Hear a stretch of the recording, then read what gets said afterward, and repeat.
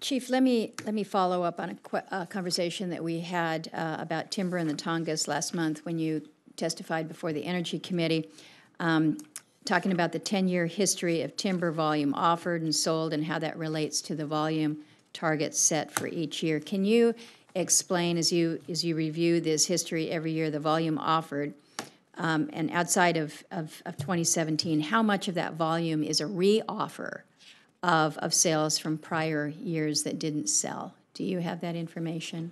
You know, Senator, I don't have that specific information. I don't want to guess. Well, if you can help me with that in understanding that, and what I'm looking for is to try to understand what would be what would have been a re-offer from prior years, but then going forward,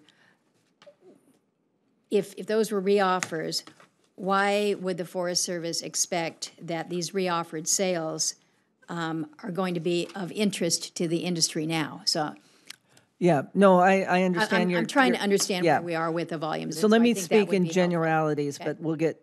I want to make sure we confirm specifics. Okay. We don't just offer and then hope for a different result a few months later and offer again. We'll look at what was the factors of why it wasn't interesting in the first place. And there are times it might be market forces, but there's many other times where at least a part of why it didn't get a purchaser, didn't get a bid, would be because we required too much, or it's how we design the sale, or too much road work, or whatever it might be. So we'll take a critical review. We have folks that come in and do a review to say what is it that this needs to have a viability to be a viable sale in the future. So we'll retool them, is usually what we call them, based on the factors we know of why they didn't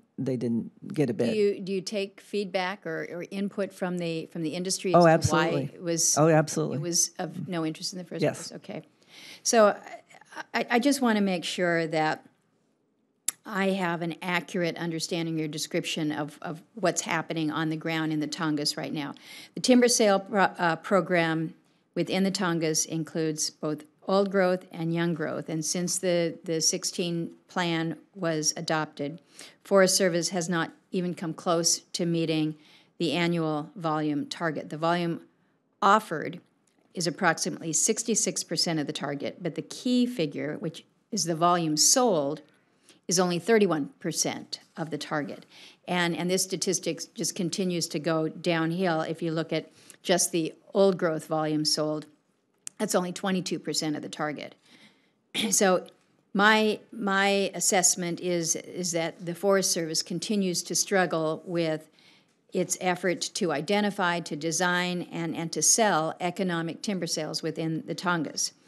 And what does appear clear is that the new forest plan, the conservation overlays between the Tongass 77 and the Nature Conservancy conservation priority areas in these plans, and the loss then of those areas with the roadless exemption, these have all come together to contribute to a shrinking land base that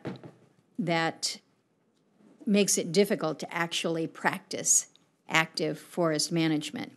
I think this last planning round has pushed the Forest Service over the edge, and even in the best of circumstances, implementation is failing to produce sufficient timber in terms of volume to sustain the industry and the communities. So am I giving an accurate description of where we are in the Tongass today with these overlays and what that actually takes off the table in terms of anything that could be considered an economic sale?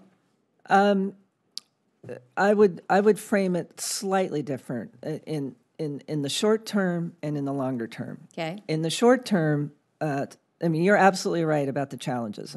We're in the short term, we have lands to operate on, and as you know, we would agree that that's both a very short term. Well, I'm talking about the next 15 to 25 years.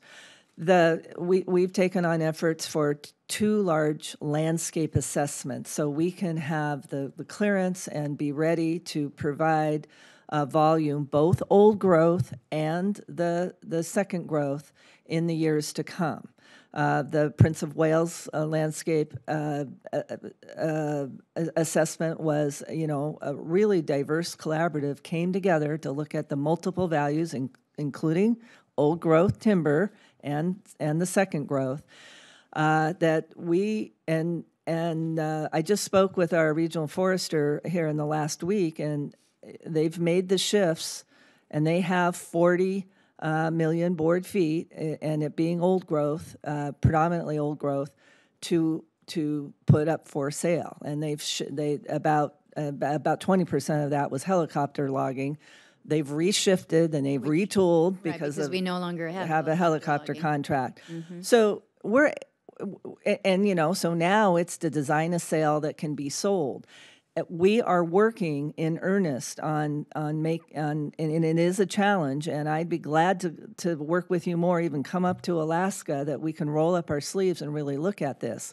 Now, for the longer term, we know that there are changes that need to be made to the new plan, some common sense changes, the TU 77 streams and the karst soils. And now that we have the Tongass roadless underway and the Prince of Wales and Central Tongass large landscape, we're working on those amendments so that we can, what we have total agreement on, so we can have more access to lands in the longer term. And and those plan amendments should be done in the next 6 to 9 months.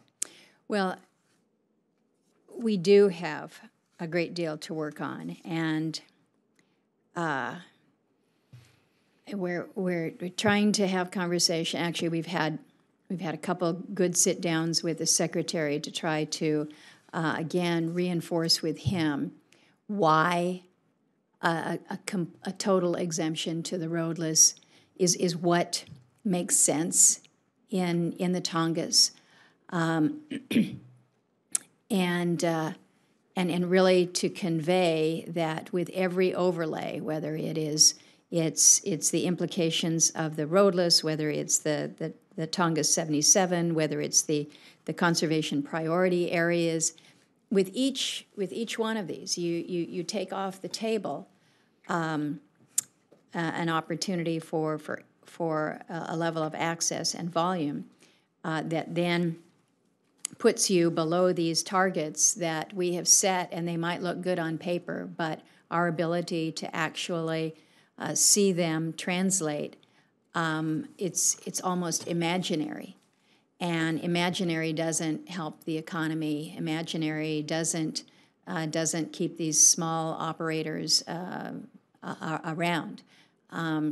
The reality is this: the industry has changed so much. It's hard for me to even describe it as an industry anymore. When we lost the last helicopter operator who basically picked up their assets and moved out of state, said we as a small operator here can't make it work in our nation's largest national forest.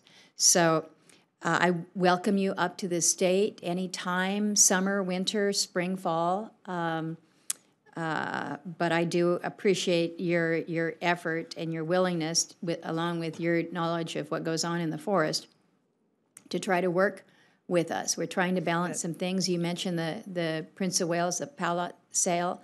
That collaborative was embraced by a lot of people, and I thought it was a good outcome.